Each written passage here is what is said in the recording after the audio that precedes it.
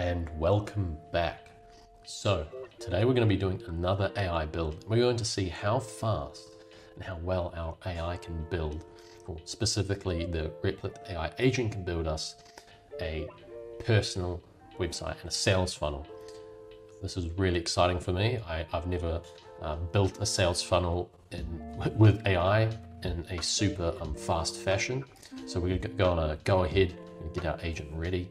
We're going to copy and paste this entire template, and that's it. We're going to start building.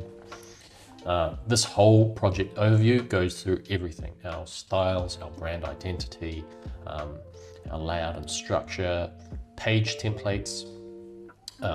So there's a template, this app building template that you can use. If you wait till the end of the video or check the description, you can see how to get it totally free. I forgot to press the create app button, and it will generate us this app in record time, faster than I could do it myself, that's for sure. So coming back to here, we've got our first prompt. Obviously want to build the initial prototype. Initial features, a Calendly integration for bookings would be pretty cool, but because I'm going to do another application for that in another video, we're not going to do this. We'll do advanced analytics and lead tracking. That would be cool.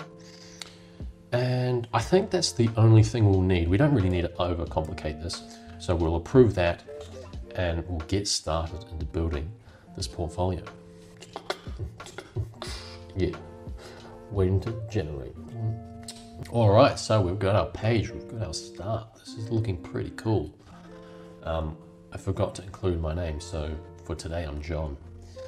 We can get a free consultation. We'll check that in a second. We've got our featured projects. It's quite a nice little layout, with these cards. I like the color scheme. I actually love purple. Then we've got some pretty simple but nice card layouts. Now, when you're building your website and you see something like this and you want to change it, I would advise you to just go to Dribble, find a layout that you like, and either get a description of it from AI or send that image to the to your AI agent, and just use that for inspiration to get a really good example of what you want. And 90% of the time, it's able to complete that work. That is not me, I swear. Nothing wrong with him though. Bit of a bio. We've got our technical skills. We've got some cool core values, experience. So this is nice. Like, it's a simple layout, but it has a lot of potential.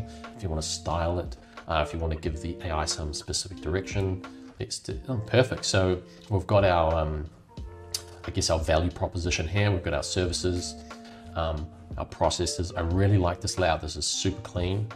Let's go to our portfolio. Nice. So we've got a nice list of all the different things we've got. Call to action at the bottom. This is really awesome.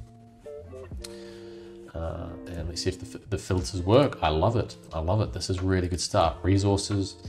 So nice. We've got a sales funnel where we can, start getting some people to put their emails in, give us their details. You can get something for free out of it. Love this. And then our contact. Perfect. So this is really nice. Now let's go back and let's just see what the home, get a free consultation. Okay, that doesn't go anywhere. I'd probably point that to the get in touch page. But in a very short amount of time and in one single prompt, we have generated a pretty decent website that you can then just customize however you want.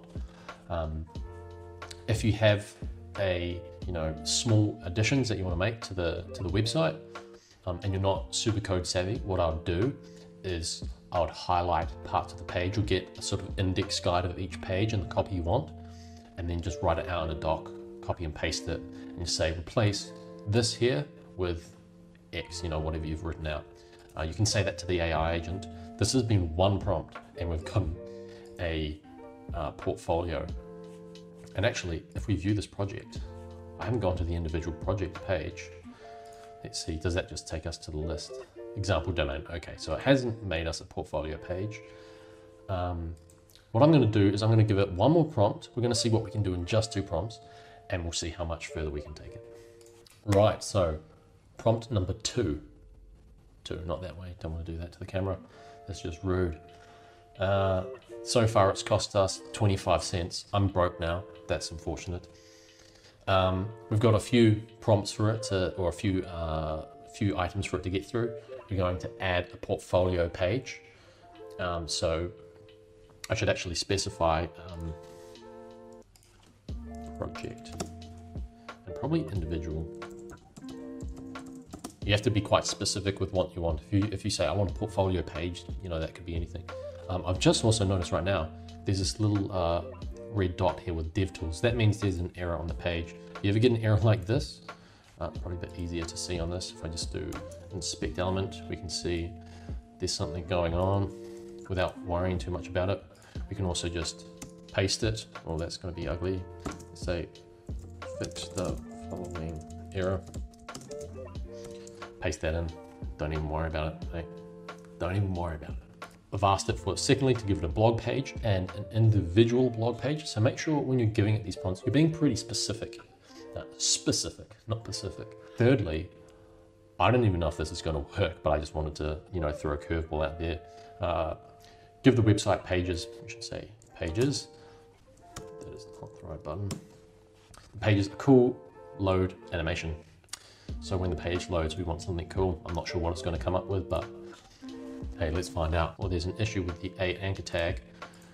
So that's probably something to do with the reason our button doesn't take us anywhere when we click it. I think that'd be 90% what the reason is. But, and same with that. So that might be why. But what we can do is we can go to the blog page, which we've added. There's nothing here. That's pretty annoying. I was really hoping to get something going. So that's unfortunate. Let's go back to our resources. It seems as though, okay, that's kind of cool. So when we load this page, we get sort of a fade in and a pop-up feature. I like that. It's nice and smooth. That's quite nice. So, okay, so the loading animation has been pretty cool. Our feature projects. So let's see if it built the featured project page. It didn't. That's annoying. We're going to try that one more time and see if that worked. Right. So the next attempt, prompt number 3. I was only going to do 2, but because it didn't really do what I said, we're going to give it another go. So first, there weren't any blogs showing. We just, maybe it could have made the outline for the page and it just didn't have any content there. So that's quite possible that happened. So I just instructed it to create some. And then the individual project page wasn't navigating or wasn't being navigated to when we clicked on our project. That again, you know, the AI might have made that page and it just didn't link that button to navigating to that page if there was something preventing it already. So in some cases it does build the pages you want or do the things you have to do, but those little minor things you might just have to test out and connect the dots for it. And it usually doesn't take too many prompts to fix those. So fingers crossed we can get that fixed. You know, when it's late at night or it's getting late when you're getting tired of making a video, smelling these things from Thailand, which I brought with me to Vietnam, really gets you awake. Another thing that you must always remember with any AI in itself, no matter whether or not it's the Replit agent, ChatGPT, Claude, always say please. Always say please. You never know. You never know when AI is going to become sentient and cyborgs are going to be chasing after you, and then they'll click and remember, hey, he said please to me. All right. Next attempt. If it ever says, we can't reach your website, just refresh the page. It might be because the agent is working on things. Once you deploy something, you know, you'll be fine. But look at this, we've got our blog. If we navigate here, it's a very basic blog, very basic, but it's a blog nonetheless. If we come to our, what was it, I believe, if we go home, it's our portfolio. So if we go here, let's see if we can get to our portfolio page. Beautiful, look at that, we've got a portfolio page. It's pretty, and I guess this would take you to the live project. This is pretty small. It's pretty basic, but it's a really good stepping stone. You know, in pretty much 20 minutes, we've created the baseline for a website. And all we really need to do now is edit the content. You know, this is a fully functioning site that works well, just filling in the dots. It's pretty amazing how quick and how well we can build these things with AI, and how little time it takes, how little money it takes. If you want to get access to this template, follow the link in the description. Reach out to me if you have any questions, or leave a comment if you liked anything or want to see what we can build next time. But until I see you guys again, thank you for watching.